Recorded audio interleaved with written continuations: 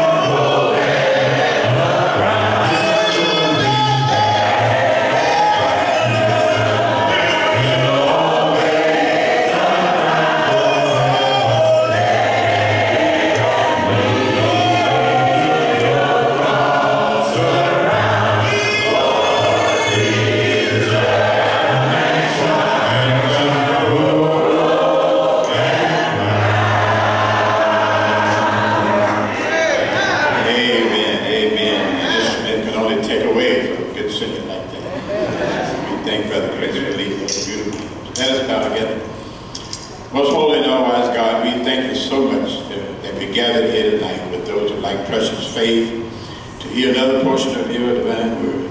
We thank you for this great church. After the Lord, Father, many years of service he's rendered, we pray that you bless him with many more healthy years upon this earth. And may continue to preach one Lord, one faith, and one baptism. We thank you, Father, for the precious souls already been baptized during this meeting. We pray to be with them, help them to grow to maturity in Christ. But we realize even tonight, someone needs to obey the gospel. Yes, Father, we pray for your servant preacher, Brother Jack Evans Jr., great young preacher, Father, who came a long distance to be with us. We pray that you crown his head with wisdom, help him to remember those things that he studied. Help us to assure us that the Bible is right, and we need to get our souls right. So we thank you, Father, for being here tonight. We pray for our president and his family. Protect them, dear God, as the election time comes near. We pray that we'll exercise our right to vote, realizing foremost and ultimately you will be the one who put the one in the White House you wanted there. So help us, Father, to just use that right that many died for so we can get out here and vote. Thank you for Brother Lord, dear God. May you continue to be with him and bless him with the great work he's done and still doing here in Newark. Forgive us all of our sins, and we thank you for the sin sacrifice of your Son, Jesus. We didn't have to, left glory, came down here to the sin cursed earth, lived, died, was buried, rose again on the third day. And as we take our seat, Father, we pray that we'll listen attentively to your divine word. May someone walk out tonight and make Jesus their choice. In Jesus' name we pray. Amen. Amen. Thank you, Brother Maxwell, for that very uplifting prayer. We're now coming to the final sermon of this great series. Heaven has been made to rejoice in that 4 precious souls have been buried in the watery grave of baptism. And we give praise to Almighty God for the increase in the fold. The meeting is not over, and we're trusting tonight, if you're here and gracing this audience, you're not on the Lord's side. Jesus says, except you believe and I'm He, you'll die in your sins. And he said, if you die in your sins, what I am, you cannot come. The Egyptian flight is in the minds of a lot of folk around the world. Plane left radar. They said they found the wreckage. But the Lord said, if you die in your sins, what I am, you cannot come. I would rather die in a bloody automobile accident than to die in my sins. I would rather die in an exploding airplane crash than to die in my sins. The Lord said, if you die in your sins, what I am, you cannot come. And so I'm urging you tonight to get right with God. Yes, sir. Little did those folk know when they got on that Egyptian Airbus that would be their last time to fly. James put it in this provocative language, what is your life? It is but a vapor. It appears for a little while and it vanishes away. I urge you, don't wait until Sunday, because you have no assurance that you're going to be around Sunday. And secondly, you have no assurance that there will be a Sunday. All the time you have is right now. And I'm begging you to seize the moment. What a magnificent job the preacher man has been doing night after night. Spirit-filled, knowledge-filled, inspirational-filled. Power-packed. Passionately delivering. Dynamic. Exegetical. Expository.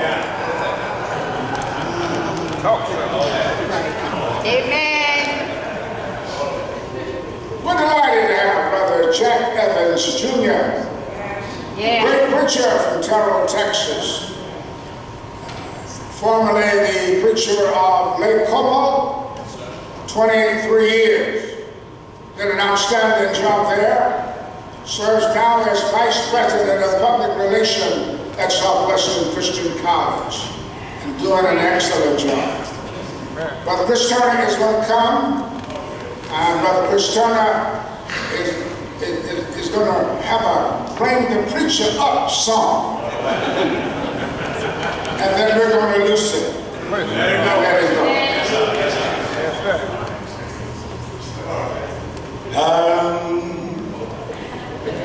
You got your spiritual cadence ready? Your spiritual boots on? I'm going to call the cadence and we'll march together. I'm a hard-fighting soldier on the battlefield. I'm a hard-fighting soldier on the battlefield. I'm a hard-fighting soldier on the battlefield, trying to bring souls to Jesus Christ. 1, 2, 3. I'm a hard-fighting soldier on the battlefield. I'm a hard-fighting soldier on the battlefield. I'm a hard-fighting soldier.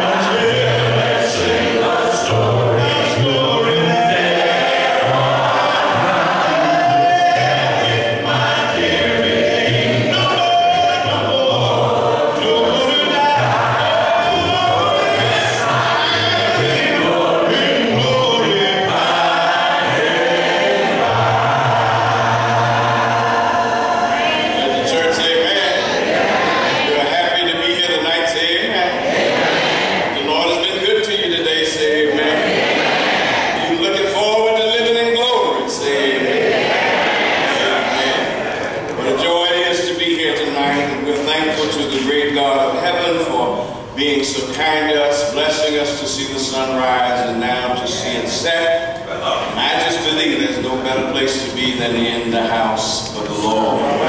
Amen. Come to the last night of this meeting, and it's been a wonderful week. I've enjoyed being here. Thank you so much for your hospitality and for the enthusiasm and all of the compliments when you come by at the door. It does me a lot of good just to hear that you're enjoying the studying of the Word. I do have to ask you, and I think I asked you this the last time I was here, but I have to ask you, please don't say I'm something else.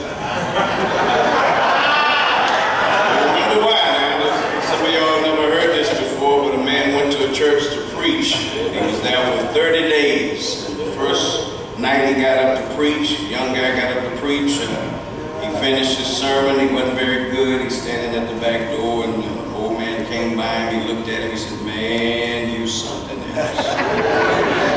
And that went on for the next 28 nights. And when the 30th night came, the young guy finished his sermon.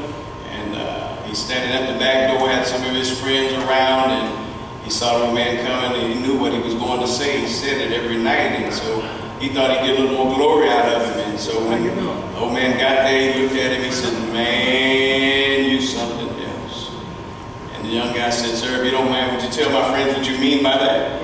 He said, "Well, no, I don't mind. You came to preach here 30 nights ago, and after you finished that first sermon, I knew you weren't a preacher, so I figured you had to be something else."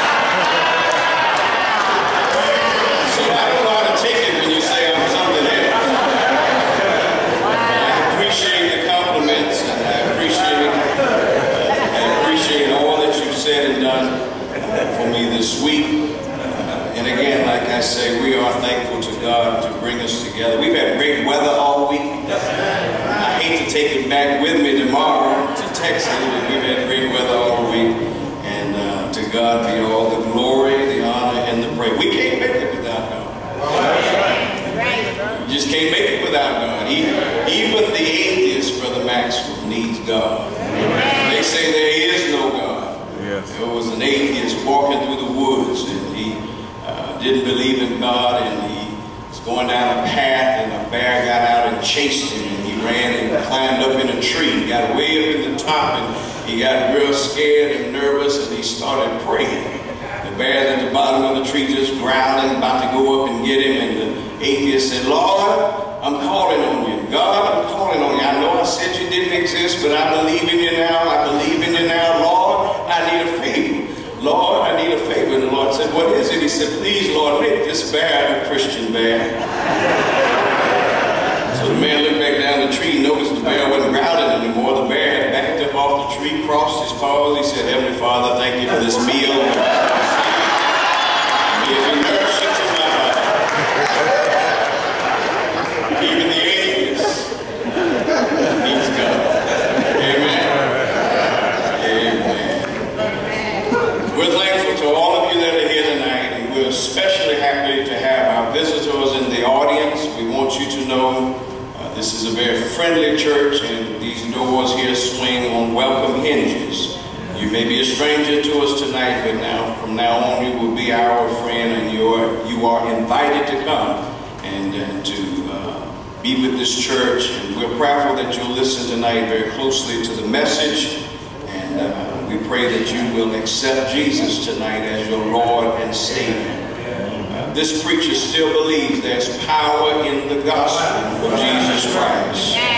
The power is in Christ. The power is not in guns and bombs and troops and tanks. The power is in Jesus. The power is not even in these foreign countries, Iraq and Iran and Israel and Egypt and all of those over there. The power is in Jesus.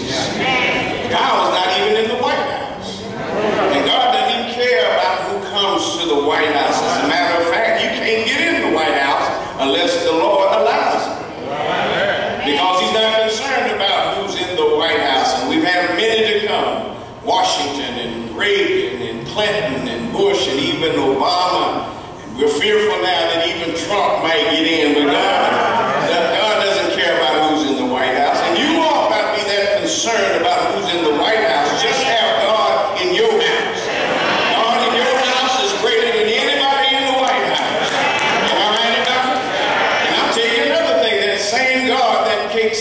of you with a job, he can take care of you without a job. Matter of fact, he can get more glory out of you when he takes care of you without a job than when you got a job. I heard David say, I was young and now I'm old. Never have I seen the righteous forsaken, nor his seed begging bread. Power is in God Almighty. Power is in his Son and in the gospel of Jesus Christ. And tonight, if you're not saved, if you're not a member of the body of Christ, we invite you. We invite you to accept him as your Lord and Savior. Leave here tonight safe in the hands of a Lord, a gracious and merciful God. So tonight, I want to call your attention to the 8th chapter of the book of Acts. 8th chapter of the book of Acts. I alluded to this particular block of scripture, Acts chapter 8, verse 35. Meet me there. But I also want to finish up my notes from last night. I ran out of time and I got sidetracked and I didn't get to some things, and I want to share just a few things with you from those notes to recap. We were talking last night from the subject, I thought. We talked about the man Naaman, who was a very important man, a military official. He had some money, he had prestige, he had notoriety, he was known, he had people working for him, but he was a leper. He had leprosy, and he needed some help. And he heard of where he could get some help, and he went to get the help. And when he got to the house of Elisha, he stayed at the gate, and Elisha stayed in the house and sent word to him, go out to the river Jordan and dip 7 times and you'll be clean.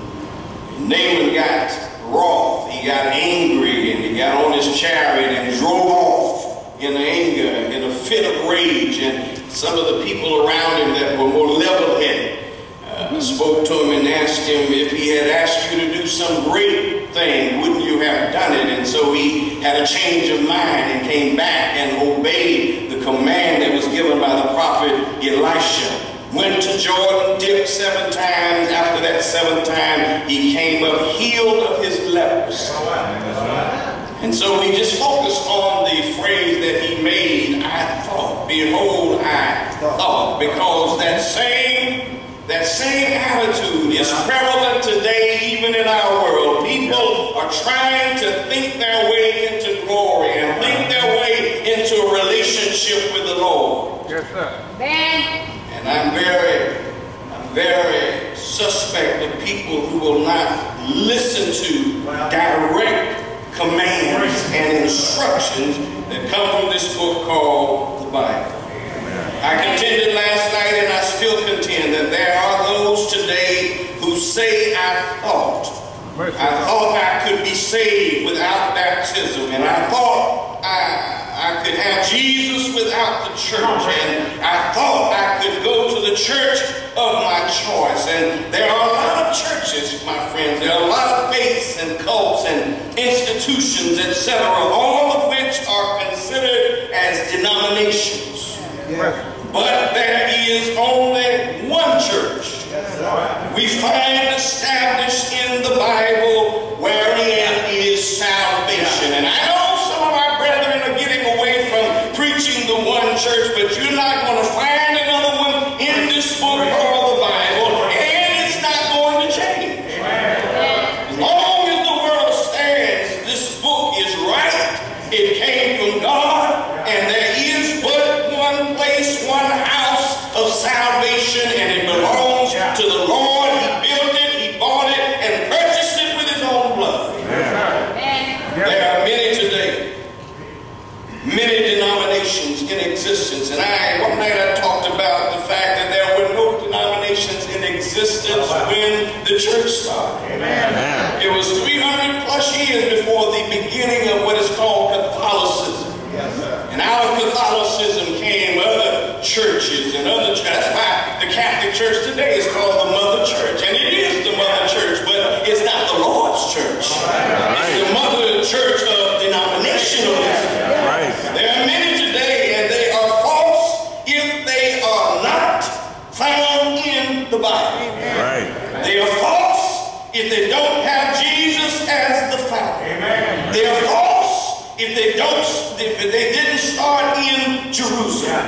They are false if it didn't begin in AD 33 after the resurrection of Christ on the day of Pentecost. They are false if they don't bear the scriptural distinctive marks that come from the Bible. Something that the Roman Catholic Church is the right church. It was started by Boniface III, Rome 606, but everything about it is wrong. Wrong time, wrong place, wrong name, wrong founder. Due to jealousy between the Bishop of Constantinople and the Bishop of Rome, and because the Roman Church made an addition to the Nicene Creed, the Catholic Church was split in 1054, and this division culminated into the Greek and Roman churches. But it doesn't matter, because it is not the Lord's house. They claim Peter to be the first pope. That's not so. Peter was a broke gospel preacher who had married and taken a wife. And you don't find anywhere in the New Testament where the Bible says Pope Peter. Peter was never a pope in the Catholic Church. They worship Mary and they make her to be divine. Not so. You won't find that anywhere in the Bible where Mary is to be worshipped. They got together in 1870 and declared the Pope to be infallible without error. That's not so. No man has the right to try or the authority to declare any other man without error. All of us have sinned. What Paul said, Romans 3 verse 23, all have sinned and come short of the glory of God. Isaiah said, all we like sheep have gone astray. There's none infallible, only Jesus. Then they call this man, and I'm not being disrespectful, I'm not trying to hurt anybody's feelings, but I'm the kind of preacher that stays with what's in the book. I don't find that church or that man in this book. They call him Holy Father, and that's not correct. Get for me Matthew chapter 23 and verse number 9. I don't know if people have ever read this before, some of us, but we are wrong for calling any man on this earth our Holy Father. We have only one Holy Father, and he sits in glory. Am I right about it? Listen to Jesus talk now. Listen to Jesus talk in Matthew chapter 23 and verse number 9. Read what it says. And call no man your father. He says, and call no man your father Upon the earth. upon the earth. Read. One is your father. Say what? For one is your For father. one is your Father, Which is in heaven. which is in heaven. That's how I know this can't be right. I know it didn't start in the right place. I know it didn't start on the right date. I know it wasn't founded by the right man. And I know that when you call some man connected to that religion Holy Father, you take him what belongs only to God Almighty. Yes, sir. But people will say, I thought that was the right place. And then I can't find in the Bible this movement, this Islam movement. There are two sects with one thing in common. Both trace their origin back to an Arab of Mecca, of Arabia, named Muhammad. Black Muslims started here in the United States. The Muslims had their origin with Arabs in Arabia. Neither has any connection with the other. The Black Muslim cult was started by a man named Wallace Fard in Detroit, Michigan in 1930. W.D. Fard claimed to be supreme ruler of the universe. Black Muslims consider Mr. Fard as God, and they worship a black God. Mr. Fard, also known as W.D. Farad Muhammad, had a strong follower named Elijah Poole, later to be called Elijah Muhammad, and he would continue to lead the nation of Islam and black Muslims. I'm sorry, church, but I don't find either one of these sects in the Bible.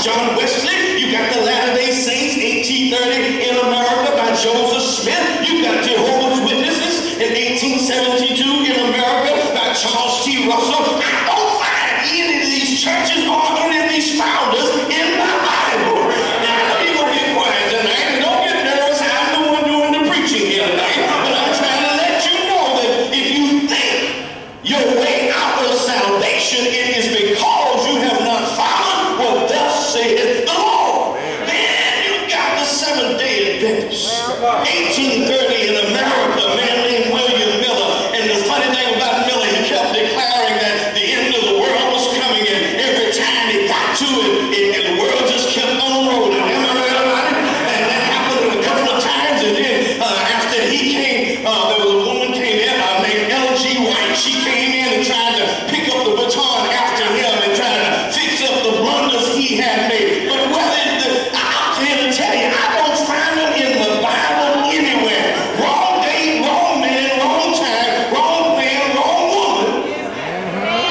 Then people thought Christian Scientists with Marietta Baker in 1866 in America. And then you got Koji, Church of God in Christ, started by C.H. Mason in 1897, Memphis, Tennessee. On and on and on. There are hundreds of denominations. Wrong church, wrong name, wrong founder, wrong time, wrong origin. I can't find any of them in my Bible, and I challenge you to show me where you can find them in the Bible.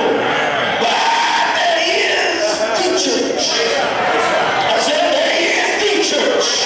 The church of Christ, the one that Jesus said I would build, the one that the prophets prophesied about. There is the church. My question tonight is, what's hindering you? I said, what's hindering you from being baptized and added to the church? And so I want you to look at this text tonight, and I want you to look at it, and I want you to be sincere, and I want you to be honest as we look at this text. Listen to what Luke records here in Luke chapter 8 and verse number, I'm going to start at the beginning. In verse 26, and the angel of the Lord spake unto Philip, saying, Arise, and go toward the south unto the way that goeth down from Jerusalem unto Gaza, which is desert. And he arose and went, and behold, a man of Ethiopia, a eunuch of great authority, under Candace, queen of the Ethiopians, who had the charge of all her treasure, and had come to Jerusalem for to worship, was returning and sitting in his chariot, read Isaiah the prophet. And if you don't understand what's really going on here, here is a very important man. He is the treasurer for Queen Candace. He had no stuff money. He is a eunuch. He's celibate in his lifestyle. He has some notoriety. He's known. They know him, and he has gotten in his chariot, taken time out of his day to go up to Jerusalem to worship. He's been to church. He's a religious man. He's in his chariot on his way back home. He's reading the scripture. God knows he wants to do the right thing, and I want you to listen very closely tonight, because God knew that somebody in this audience tonight is trying to do the right thing. You go to church and you read your Bible and you show up to the Bible classes and you're a good person, you're morally upstanding, but you have not obeyed the plan that God has given. And so God has made it possible for you to hear his word, and then you have to make a choice. Will you accept it or reject it? Yes, sir. God told Philip by the angel, go down there and join yourself to the chariot. When Philip ran thither to him and heard him read the prophet Isaiah and said, understandest thou what thou readest? He said, how can I? Is that in your Bible? How can I except some man should guide me? I need some help.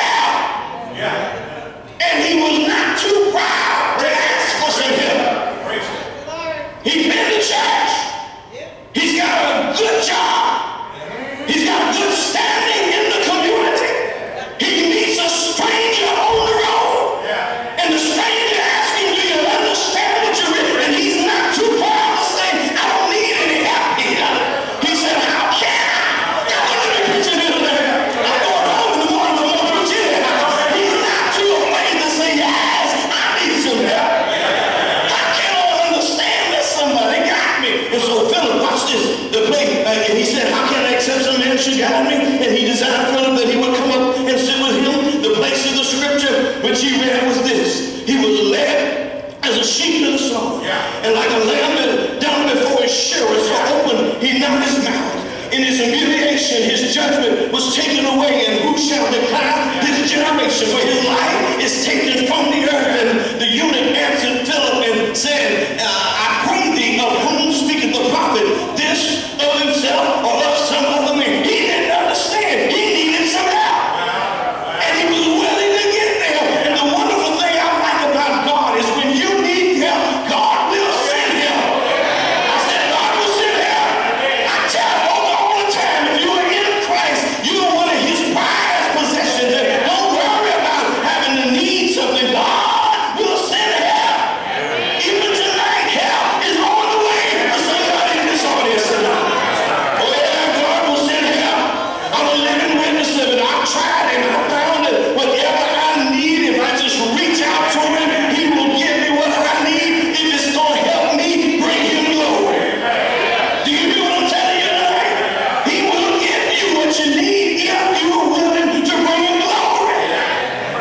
And so when the hour of trouble shows up in my life, I already know help is on the way. Friends turn their back on me, help is on the way. I lose something precious, help is on the way. And so I'm not worried about tomorrow, because I know who holds tomorrow. Why do you think Paul could tell Timothy in 2 Timothy 1:7, God has not given us the spirit of fear or timidity, but of power, of love, and a sound mind. He wanted us to know that you are all right when you trust in God. Don't worry about tomorrow. God got tomorrow in the hollow of his hand. Am I right about it? That's why that's a wonderful thing now. Have no fear, God is. That's the way I live my life. I know God is, so I don't fear, because I'm in his will. I'm in his harmony. I know whenever I need him, help is on the way. You know right? Well, Philip started preaching. He started preaching. Philip opened his mouth and began at the same scripture and preached unto him Jesus. Now he's in Isaiah 53. He's in the Old Testament. Folk always say, why y'all always run into the Old Testament? Well, I want you to know Jesus is in the Old Testament. We can see him over there. Am I right about it? And the scriptures, Paul said in Romans chapter 15, the things that were written aforetime were written for our learning, that we through patience and comfort of the scriptures might have hope. Am I right about it? Paul said in Galatians chapter 3, he said that the old law was a schoolmaster to bring us where? To bring us to Jesus. And Jesus was in the Old Testament. He hadn't been born, he was in a physical form, but you can see him in prophecy. And when he gets to Isaiah 53, Isaiah is talking about the Lord, what he's going to do, how people are going to treat him, the fact that he's going to die, be buried, and resurrected. All of that is in Isaiah 53. He's coming down here to reconcile man to himself. So he's preaching Jesus. And I'm sure he didn't just stay in Isaiah 53. He could have gone back and talked about how Adam and Eve fell in the garden. And when God disciplined them, he showed how that Jesus was going to come in the world and he was going to crush Satan to the ground. He could have talked about how the Israelites came out of Egyptian bondage, went through the Red Sea on their way to the promised land, how he sent a man named Moses to lead them out. We don't know what all been to preach, but he preached to him Jesus.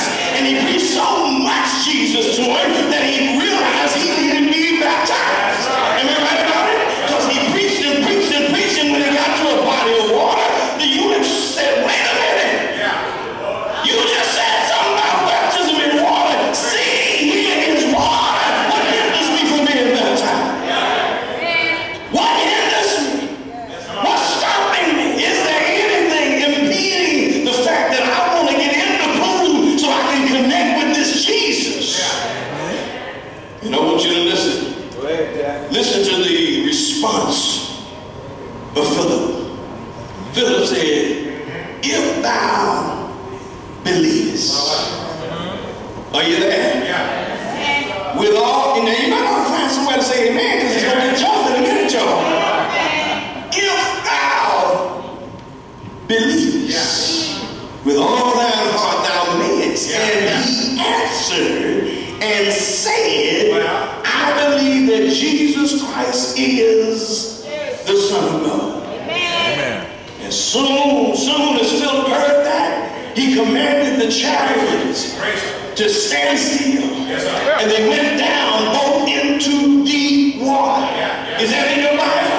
They went down into the water. They didn't go down into spirits. Don't talk about being baptized in the Holy Spirit. I told you the other day, that was only for two groups of people. The Jews in Acts chapter 2 and the Gentiles in Acts chapter 10, and even the Gentiles in Acts 10, after they were baptized in the Holy Spirit, they were then baptized in water.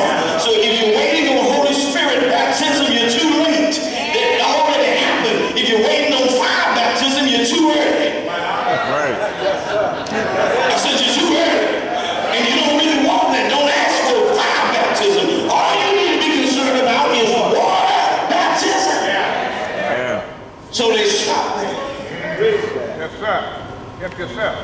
And when they would come up, well, let me back up just verse 8. He commanded the chariot to stand still. They went down both into the water, both Philip and the eunuch, and he baptized him.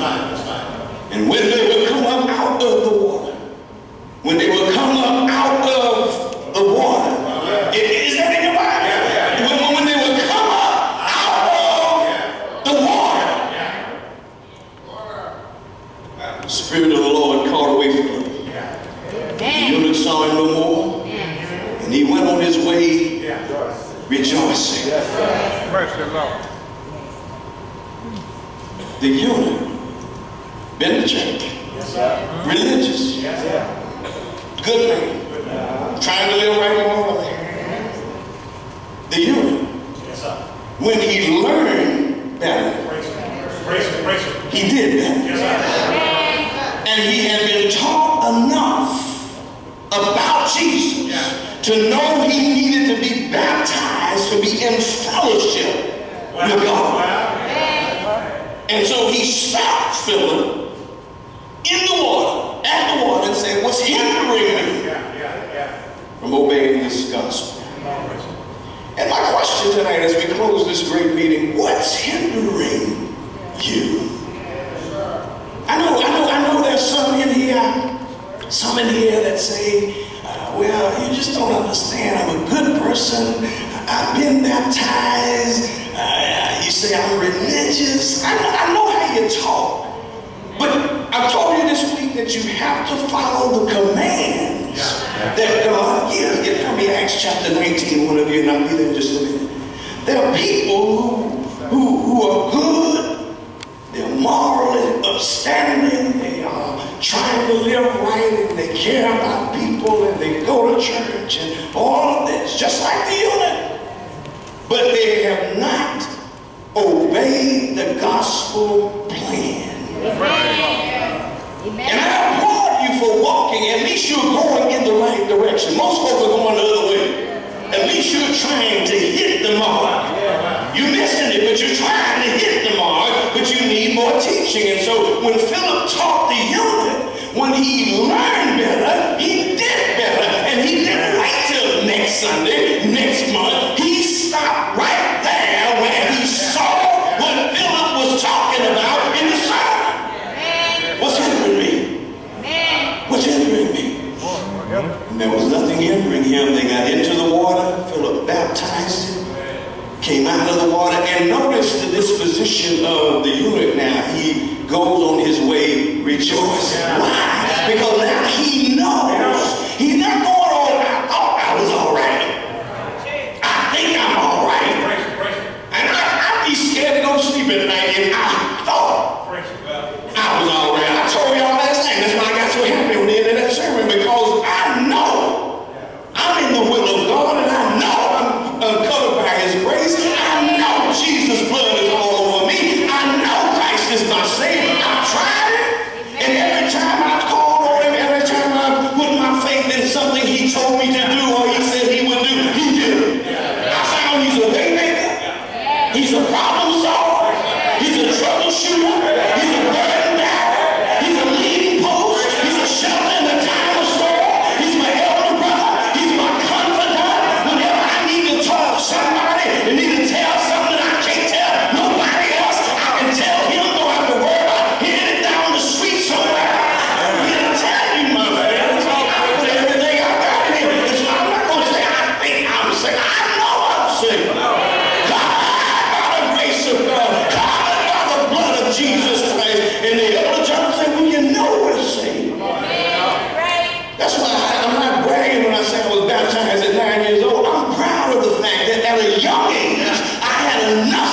to give my life to Christ and walk in his light. And being in Christ has helped me to avoid a lot of pitfalls in life. Because now you don't just live by the law of the land, you live by the law of God. And God's going to hold you higher above the law of the land.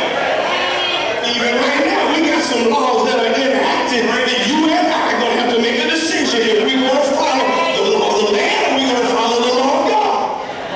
Just last year, Supreme Court got that case up there about same-sex marriage. This is a big deal, y'all. And 5-4, they ruled that same-sex marriage is constitutional.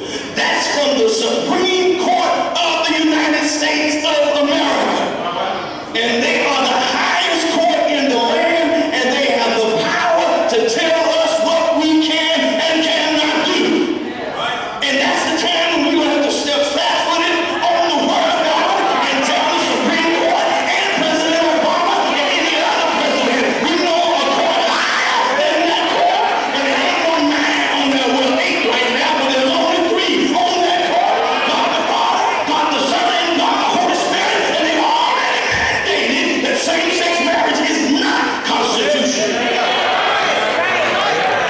And so, church, I'm trying to tell you tonight, you got to get into the will of God, and you got to get in the book, and let the book get into you, because this world not going to be here forever. And if you sit here tonight saying, well, I thought I was all right, I've been going to church, I've been going to Bible class, I study my Bible, I pray every night, but have you obeyed the plan? That's the question. Paul found some men who were disciples of the Lord. They were disciples of the Lord. But they had not heard enough. And God knew that, and he sent somebody to straighten them out.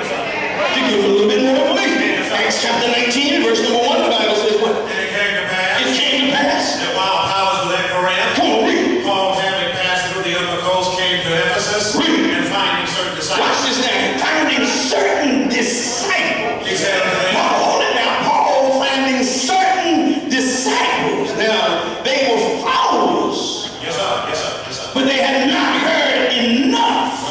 And God made it possible for them to hear what they needed and give them the choice to accept it or reject it. Yes, sir. Finding certain disciples. He said unto them, He said unto them, have you received the Holy Ghost? have you received the Holy Ghost since you believe? They said unto him, They said unto him, we have not so much we have not so much as heard whether there be any Holy Ghost. Hold it right there, Brother Thomas. They said we've been following and following, thought we doing the right thing. We ain't heard about no Holy Ghost.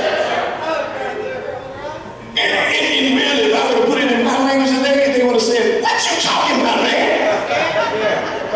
They thought they were doing the right thing. They thought they had it together. There's 12 of these guys. And they thought they were doing the right thing. They said, we have not even heard that there be any Holy Ghost. Read a little bit more, Tom. And he said unto them, He said unto them, Paul said unto them, unto what then unto what then? were you baptized? Were you baptized? In other words, what were you taught? If you didn't know about the Holy Ghost, what were you taught? And what then were you baptized? And then they answer. They're honest. They're sincere. Listen to what they say. And they said, They say, unto John's baptism. unto John's baptism. That's all they know. John came before Jesus to get men and women ready for Jesus. Are y'all following me? He was the forerunner. He's helping them make this transition out of Judaism into Christianity, so he's preparing the way. But I got something that's going to hurt you right now. John was not a Christian. Come on, preacher. Come on. Nor was he a Baptist. Because some Baptists try to run over there and say, well, we're following John the Baptist. John wasn't a Baptist. That's why I gave it in history at the beginning of this thing. This is long before they started the Baptist church. But he's not even talking about being a Baptist religiously. The Baptist means that's what he did. John the Baptizer. Testament, when John is going to be born and all this kind of thing, you don't even see the Baptist. His name is John. That's what his mama said. His name is John. The angel said his name should be John. Dad couldn't talk. He got a tablet and wrote it down. His name, John. But no baptism in that. But I can't count that right there. I just thought I dropped it while passing through. They had heard of John's baptism. Well, let's talk about John's baptism just for a minute. Go back up to verse number 24. Verse number 24, Acts 18, verse number 24. Well, they kill me with these new pads and stuff. They just be really, but I'm used to that. I'm old school. I just got a Bible. But anyway, verse number 24, read. And a certain Jew named Apollos, named Apollos, born at Alexandria, come on, an eloquent man, come on, and mighty in the scriptures, come on, came to Ephesus. Come on. This man was instructed in the way of the Lord. He was instructed in the way of the Lord. And being fervent in the spirit. Fervent in the spirit. He spake and taught. He spake and taught diligently the things of the Lord. Knowing only the baptism of John. This is what was called the baptism of repentance. It was getting them ready. They got to get in this attitude of changing your mind. That's what repentance is. Turning away from sin. Read just a little bit more. Come on. He's going. You got it, Chris? That's right. And he began to speak boldly. Watch this now. He began to speak boldly in the synagogue. Whom when Aquila and Priscilla had heard, Read.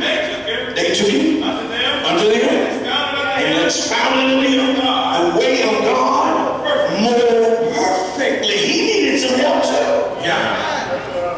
And these disciples, I can't camp out right here, but these disciples in Acts 19, all they knew was the baptism of John. So Paul is trying to help him. Let me hurry and get out of this here because somewhere else I want to go. Read just a little bit more. Verse number 5 of Acts 18. Verse number 5. Come on, Brandon. See, that's why if you had them pages, you would have. Come on. When? Get this now. When?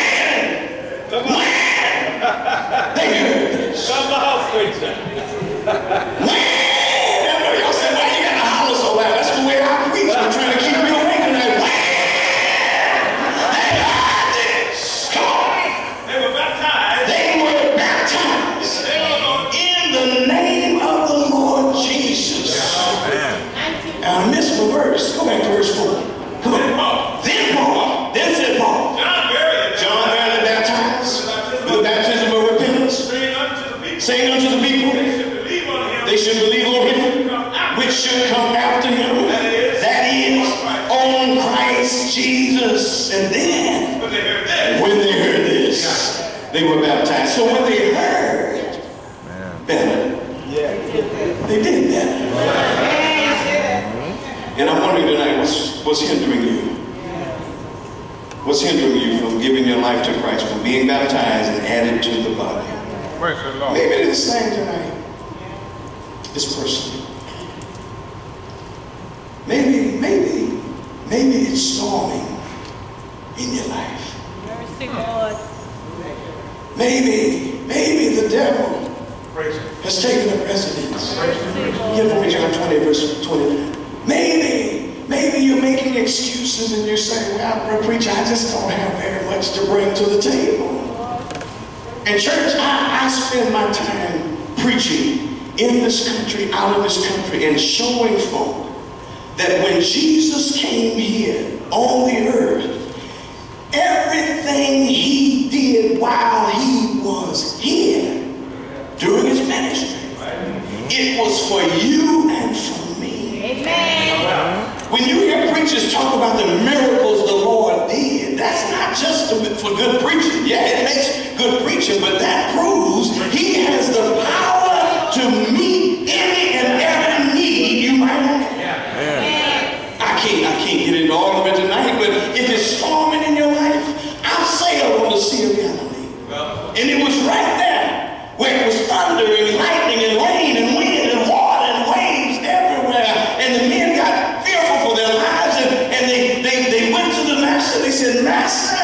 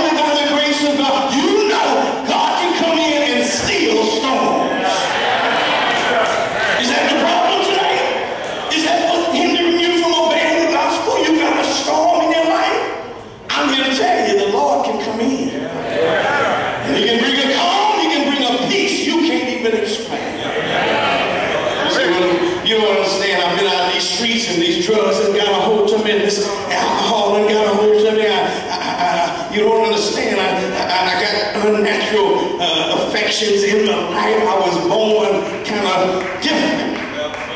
And I don't mean to hang out on homosexuality, but this thing is getting out of hand. And we as the people of God have got to stand up, not because we're insensitive to people. I had a guy question me one time in a meeting. He said, now you said all that about homosexuality, what are you gonna tell me right now? I was born like this. I was born like this. What do I do now? And he thought he had me, but I already knew what he needed to do. I said, you need to be born again.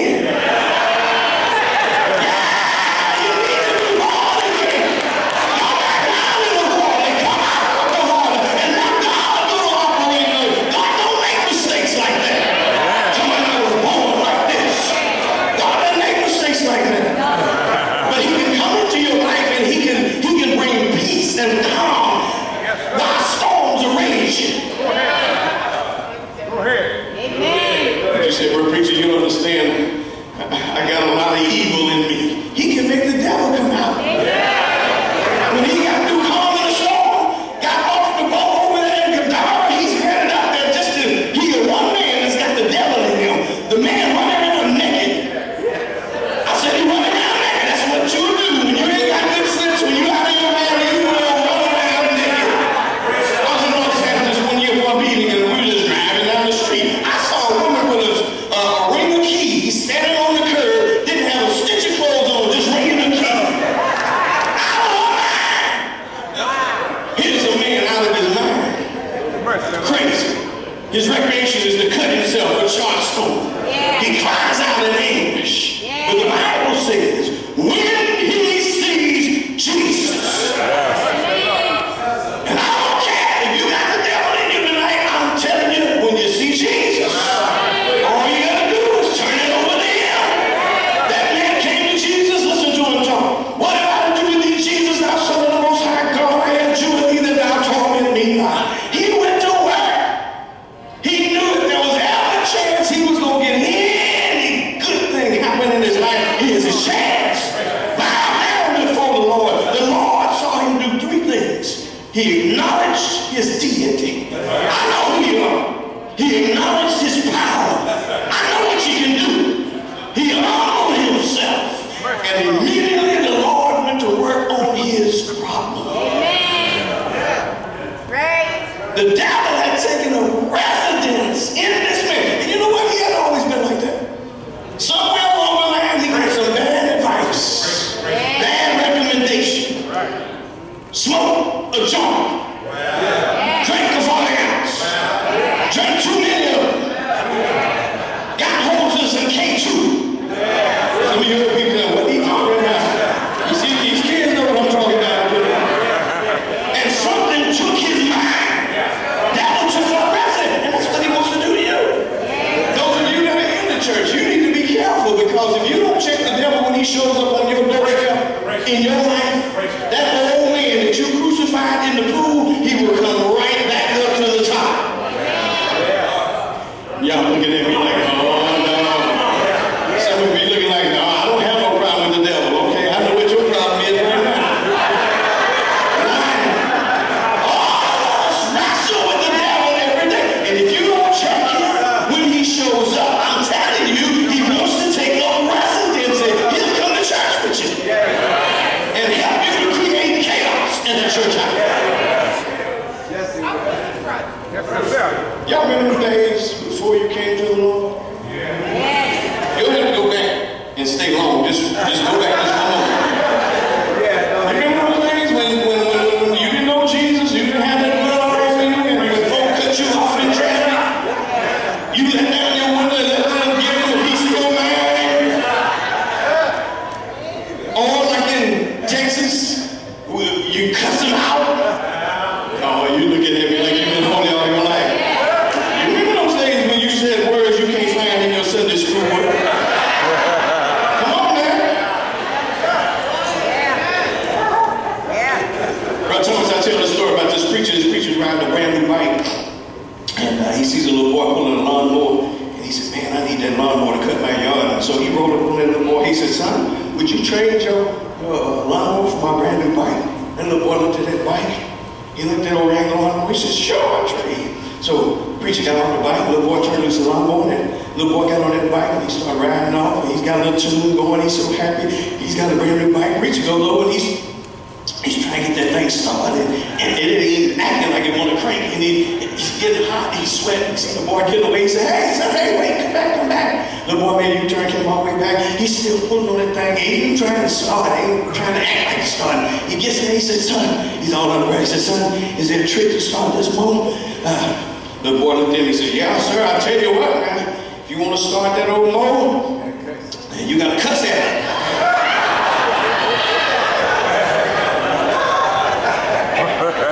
And the preacher was like, well, he just, he didn't even know what he said.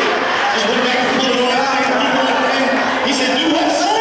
Got to do what? He said, yeah, man, you won't start that motor, you got to cuss at it. The preacher stopped pulling on that cord. He wiped the sweat on his brow. He went into his preacher mode on and got up on his tippy toes and said, son, let me tell you something about me. I've been preaching for a long time now, about 40, 50 something years. I don't use language like that. I don't even remember the words I used to use before I came to the Lord. And the boy looked at me and said, you keep pulling on that cord, it'll come back to you. It'll come back to you. And all I'm trying to tell you tonight is that if you don't check the devil when he shows up, that old man will come right back to the top. You got to be careful, church. God wants to give you a second chance. He gave this man a second chance because he acknowledged his power, his deity, and humbled himself. And somebody in tonight, you got to do the same thing if you want the Lord to give you another chance. We serve a God that gives second chances. I wrote a book about that. The last book I did called The God of a Second Chance. And I discovered that God doesn't always give you back what you lose. He doesn't always give back or rebuild what you tear up. But if you are willing to bring him glory, he will bring peace into your life. He's the God of a second chance. He's been doing it from the beginning. Adam and Eve disobeyed God. God gave them a second chance. Am I right about it? Noah and his family lived in the days of the antediluvian world. God gave them a second chance. Abraham told a lie one time, said his wife was his sister. God gave him a second chance. Sarah laughed when the Lord said, you're going to have a baby at 90 years old. God gave her a second chance. Jacob took his brother's birthright. God gave him a second chance. Moses killed a man. God gave him a second chance. David was an adulterer and a murderer. God gave him a second chance. Go ahead and preach, Jack. All right. Show up. It was ready for the Lord. God gave him a second chance. Peter denied the Lord not once, not twice, but 3 times. God gave him a second chance. Paul persecuted the church. God gave him a second chance. Timothy, 2 young and bosses. God gave him a second chance. Lazarus was dead. God gave him a second chance. We serve a God who gives second chance. Then what I want to ask you tonight, what's hindering you? God trying to give you a second chance, right? You say, well, preacher, I don't have very much. I don't have very much. Well, I'm here to tell you, when Jesus was here, and I know I call for John 20:29, but I ain't got time to go there. All he's saying over there is many other signs that Jesus do in the presence of his disciples, which were not written in this book, but these were written that you might believe on Jesus Christ. And he's just proving to us he has the power to meet every need you might have. Now, last thing, and then we'll close. If you're saying you don't have what it takes, we went to a place in Israel called Tabgha, Mark chapter 6. You read it at your leisure. Way up in these hills, people that followed the Lord. No McDonald's, no Wendy's, no supermarkets. None of the disciples got nervous and they said, Master, we need to send these people away so they can find something to eat. The Lord said, and I love this, I used to preach this sermon, they need not go away. Tell them to sit down and come on, it's like 50. See, whenever the Lord does his thing, it's got to be some order. You can't come uncorrect now, it's got to be some order. They sat down, he said, now, is there anything to work with? They looked around, Brother Turner, does Sister Thomas say anything with you today? No, you ain't got that? Brother Thomas, Sister Thomas say anything? No. They found a little boy, and he had a lunch. Somebody packed his lunch. That's a good sermon, Chris. Somebody packed his lunch. Who packed your lunch? But anyway, somebody packed his lunch. He had 2 fish and 5 loaves of bread. Let me look at the fish. These guys that are smarter than I am, they say that the fish were like Newark. You ain't always ate tilapia. You know what sardines are. You ever always had red lobster around and Joe's crab shack? You remember them sardine days? You try to open that can without cutting your hand. You know what I'm talking about. Flip it out on a paper plate. Get you some mustard sauce. Get you some crackers, some light bread, some Kool-Aid. Get somewhere and sit down and go, wow. Yeah, y'all know what I'm talking about. Some of y'all getting hungry right now. Yeah, they came to him. Shh, listen, I gotta finish. They came to him, they bought 2 fish and 5 little biscuits. Not slices of bread, little biscuits. Little biscuits, y'all know? Come on, now. Come on, Grandmama had that biscuit wrapped up in that napkin and them birds. You lay over, come on down, I'm hungry. You grow up and you get sold. Okay, I'm not gonna bother y'all. They brought 2 fish and 5 loaves to the Lord. They laid it before him. I can see him put him right there and say, okay, let's see what he gonna do now. Because there's 5,000 men, their wives and their children out there. It's a whole lot of folk. The Bible said, the text said, they don't wish to change the shout now. The text said, the Lord put his hands on the fish and his hands on the bread. Watch this now, and he looked toward heaven. He ain't looking at the fish and the bread. He looked toward heaven, and the Bible says he started blessing and breaking. 2 became 4, 4 became 8, 8 became 16. Are you following me? 5 became 10, 10 became 20, 20 became 100. And they started passing and eating. He's blessing and breaking. They passing and eating, blessing and breaking, passing and eating, blessing and breaking, passing and eating, blessing and breaking, passing and eating, blessing and breaking, passing and eating. I can see him stop there. Has everybody eaten? He already knew that. He said, oh, we got another line. He just kept on blessing and breaking and blessing and breaking. And you done missed your chance to shout tonight. Because you don't even realize he took little or nothing and turned it into something.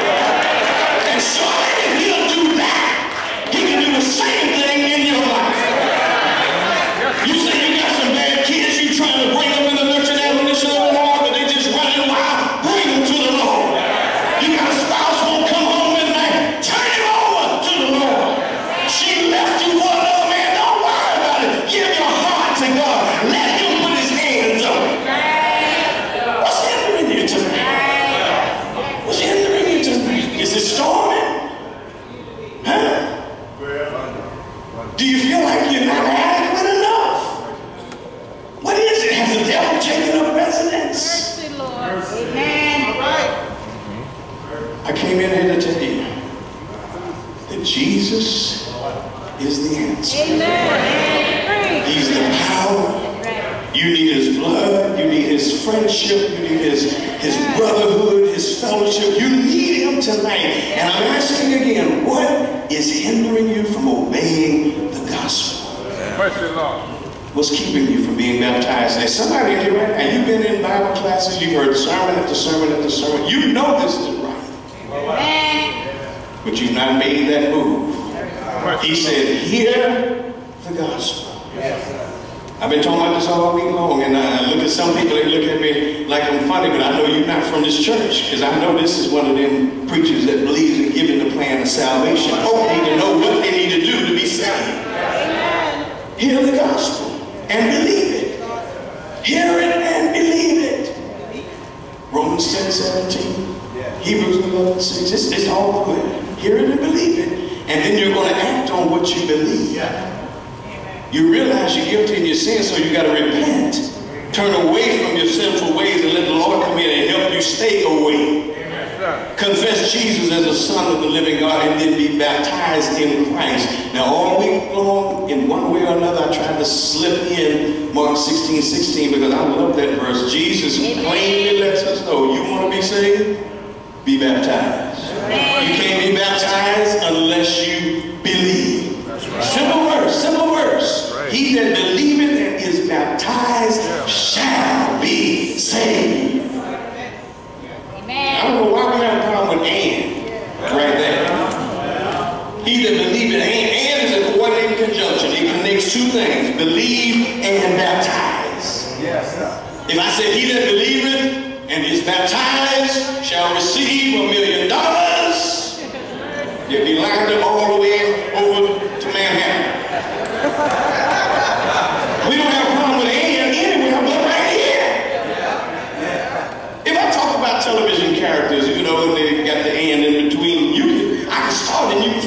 say Batman and Lone Ranger and Laverne and Thelma and Tom and got no problem with that. Some of y'all looking at me like, see, I got this. I got Starlight. All right, let's try it like this. You eat food, don't you? If I say peanut butter and salt and bacon and you don't have a problem with that. And I'm gonna try this. I know I'm in Newark, New Jersey, but I'm gonna try it anyway. Cornbread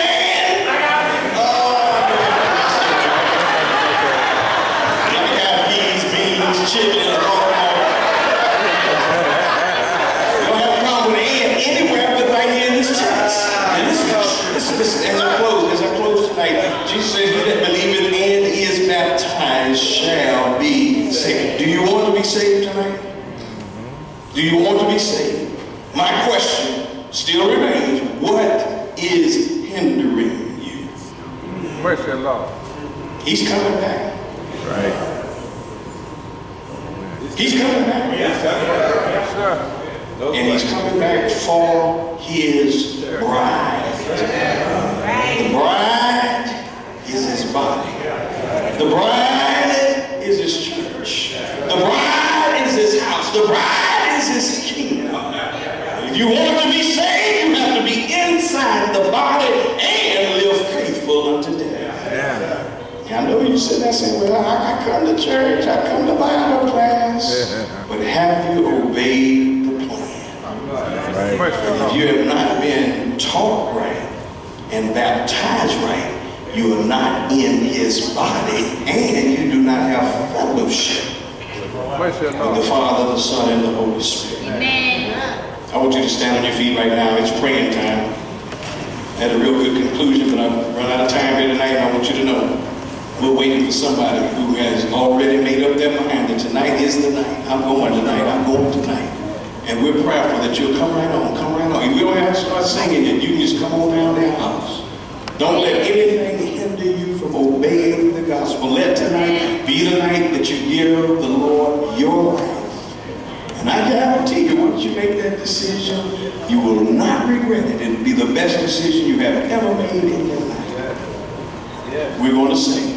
We're going to pray. Won't you come as we sing and as we pray? Oh, do not let your word depart. Will you come tonight? And will you come tonight? Oh, sin, I'm not sure. Come to Jesus tonight. He's calling. He's calling. Don't let anything hinder you tonight. Come to Jesus tonight. Will you come to him? Why not tonight? Oh, I. Oh,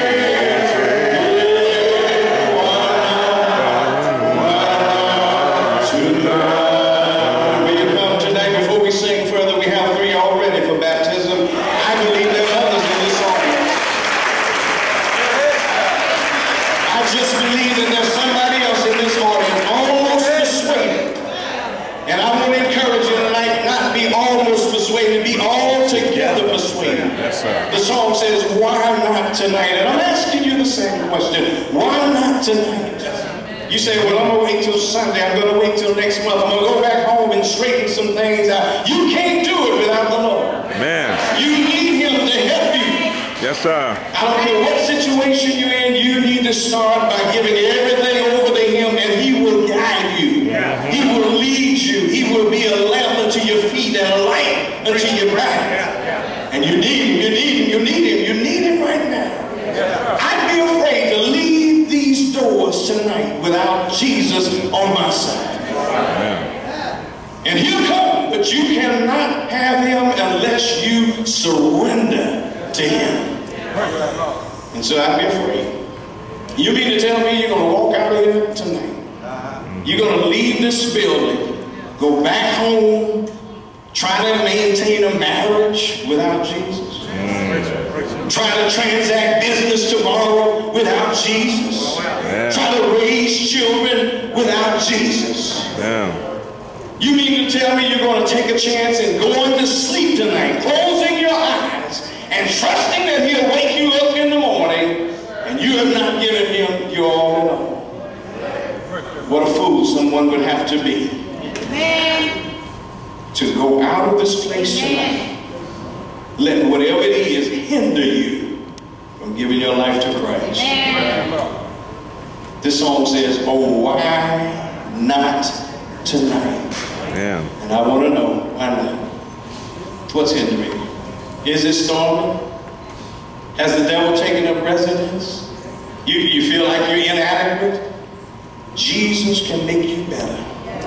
He can make you a better husband, make you a better wife, better child, better father, a better mother. He can make you better.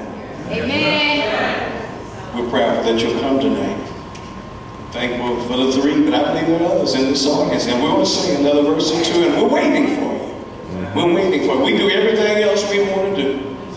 We go to these football games and sit 4 and 5 hours. We go to these graduations and 6 and 7 hours. Then they call everybody's name. Your child got the name with the W. That's the last one on it. So we do what we want to do. We go to the movies.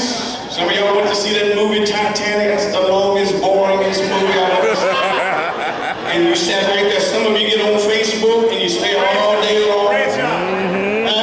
We do what we want to do. But tonight we are looking for somebody sincere, somebody that's honest, that's willing to give their life to Christ and not let anything hinder them. The preacher told you all this week, everything is ready. Clothes are ready, sanitized. You don't have to worry about anything crawling all on you. We're ready for you to come tonight. The baptizer is ready. Yes. The preacher here is ready. The members are ready. Heaven is ready. Yes. Angels are waiting, restlessly waiting to see if you're going to come down the aisle. Bible says, angels rejoice over one that turns away from sin than 99 just that need no repentance. So we're praying tonight. We believe there may be some others. And we're going to sing another verse or two. And we're waiting for you. If you want me to come walk with you, raise your hand. I'll come where you are. I'll walk down the aisle. I've done it before. I'll do it again. We want you to be saved tonight. More than anything, God wants you to be saved. Come to him right now as we sing. Tomorrow, sun may never rise. Listen to the words of this song now.